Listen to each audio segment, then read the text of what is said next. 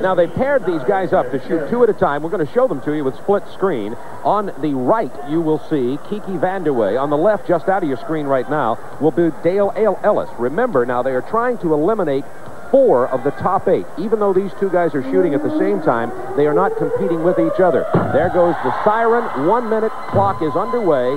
There are 4 brown balls and 1 red, white, and blue ball in each station.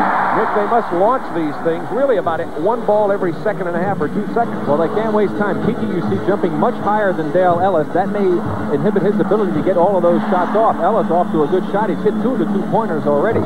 You see, he's to the 3rd rack. Kiki's still shooting on the 2nd rack. I don't know if Kiki will get finished. Dale Ellis just now finishing with his 3rd rack, going to the 4th.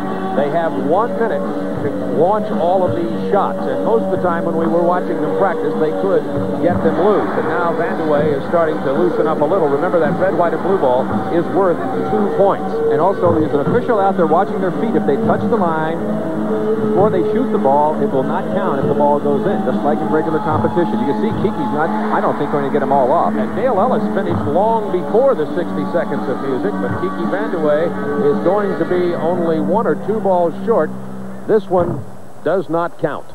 The 2-pointer won't count for Kiki Vandeweghe, and it looks as though Dale Ellis is going to have the advantage here. Very quickly, we will get the first score. Dale Ellis unofficially with 13, and Vandeweghe with 12.